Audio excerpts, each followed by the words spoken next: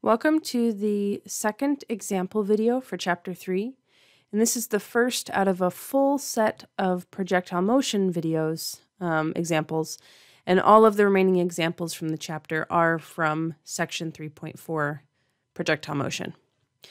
We're going to make sure that we understand how the problem-solving process that we learned back in Chapter 2 is still applicable for problems from Chapter 3. Both of these chapters involve kinematics, and the big difference from Chapter 2 to Chapter 3 is that we're now thinking in 2 dimensions, and we have to be really careful about x and y in our problems. So we look at the problem, and the very first step that we did back in Chapter 2, and we'll continue to do in these projectile motion problems, is to draw a picture as we go. So this is labeled as Step 1 out of our normal step process. Okay, so Bailey kicks a soccer ball from the ground. So we have the ground, we have a soccer ball, and the initial velocity is 25 meters per second at an angle. So this angle, 30 degrees, the initial velocity is 25 meters per second. And in our step 2 of writing down the given information, we actually right away need to break that up into components. We talked about that in the first part of the chapter, and if you haven't written it in your notes already, it is really essential that we write down anytime we see a vector at an angle, we break it up into x and y coordinates, because we need the initial velocity in the x direction separate from the initial velocity in the y direction. So the initial velocity in the x direction, using our small amount of trigonometry that we've introduced here, would be the 25 meters per second, the hypotenuse, times the cosine of 30 degrees. And the initial velocity in the y direction, v naught y, would be 25 sine 30 degrees. We need to use those because we cannot just put 25 by itself into our Chapter 3 equations. They are either x equations or y equations, and we must break this into components. What you'll notice so far is I haven't even finished reading the problem out loud, and this is really what you should be doing when you are problem solving. If you read the whole problem without writing anything on your page, you're going to overwhelm yourself. And once we get into that head state, it's really hard to get ourselves out of it. So go through the step-by-step problem-solving process as you go along, because it means you're always taking one step forward until eventually you get to a point where you feel like you might be stuck, but you've made a lot of progress, and we give a lot of partial credit in this class because we're trying to build these problem-solving skills. All right, so we can put these into our calculator. So 25 cosine 30 degrees is 21.65 meters per second. And 25 sine 30 degrees is 12.5 meters per second. We'll be using those soon. All right. The other thing that we have as a starting point is because we started at the ground, our initial y value is 0.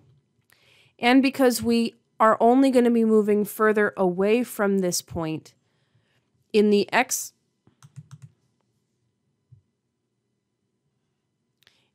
direction, we can also say that we're starting at some 0.0 meters, and we'll be counting up in distance from there. All right, so here's part A specifically, and step 3 is to rephrase the question. So step 3, we want to rephrase the question using the same process we learned in Chapter 2. Find blank when blank. We're being asked here to find the time, so that's find t, when the ball hits the ground. The ground is specifically y at the end of the problem has to equal 0 meters.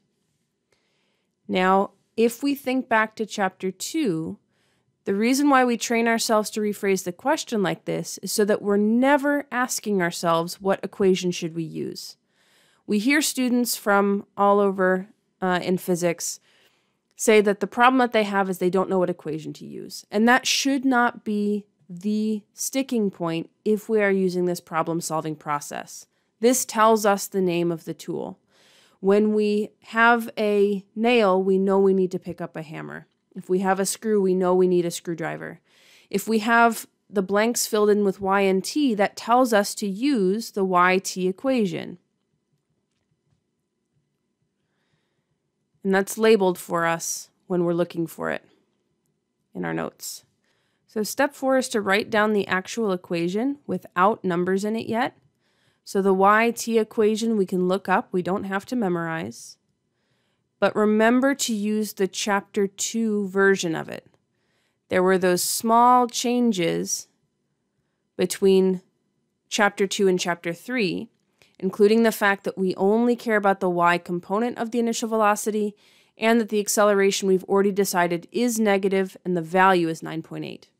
So step 5 is plugging in the numbers. We have our final location is 0. From our list of given information, our starting location was 0.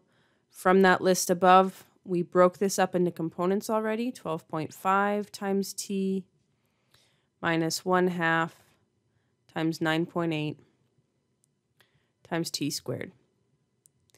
All right, so we can clean this up a little bit. 0 equals 12.5 t minus 4.9 t squared. We do not have to use the quadratic formula at this point.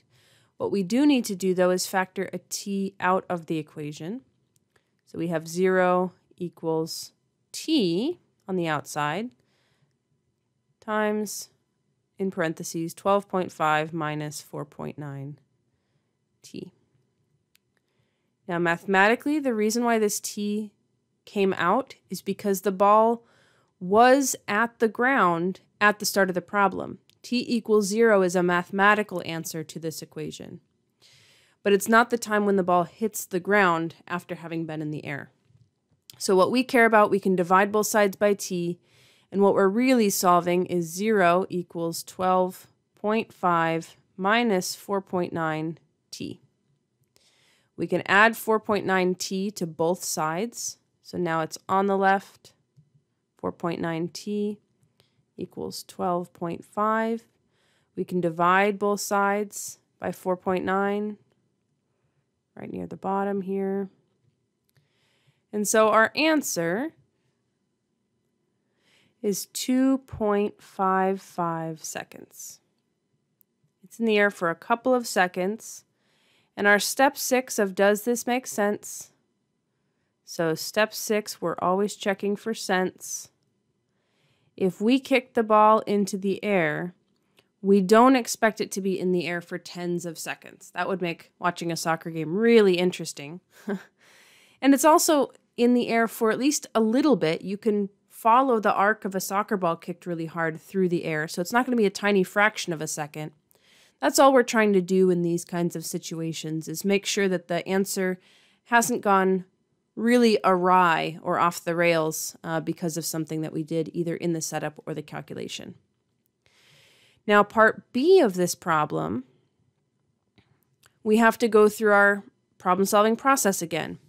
It's the same picture, and it's the same given information at the start of the problem, so we start back up in step 3 of rephrasing the question. In part B, we are asking to find blank when blank. So we are asking for the distance.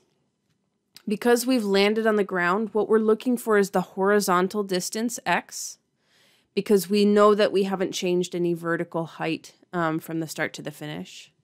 And when it lands, although that does mean y equals 0, there is no xy equation. The only thing that links x and y information is t, and we've just found that t is going to equal 2.55 seconds when the ball lands. So this is telling us to use the xt equation. So we'll write that out. Use xt equation. And again, this is never meant to be a guessing game of what equation we use. That's why we go through that problem-solving step. So step 4 is to write out the equation before we've done anything to it. And it's the chapter 3 version of it. So there is no acceleration in the horizontal direction, and we only care about the x component of that initial velocity. Step 5, we plug in numbers. X is what we're looking for. We started at 0 plus 21.65 times the t is 2.55.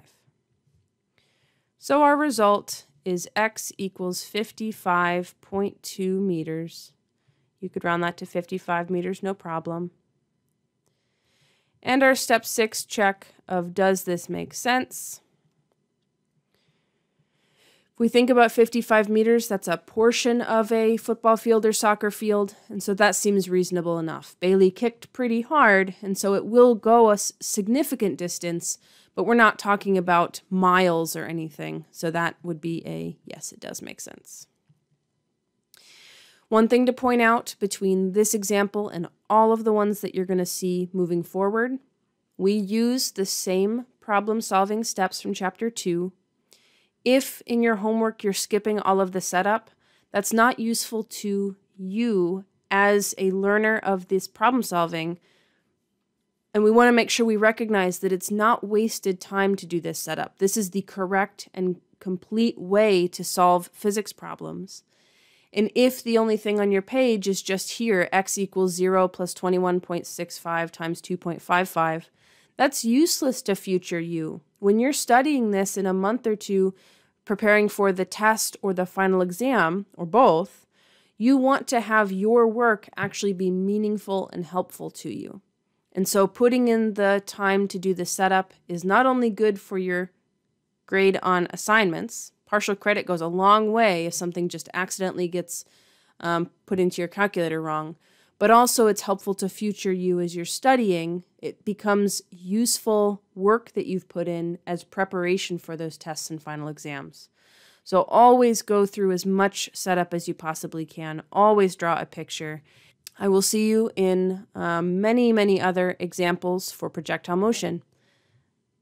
Bye for now.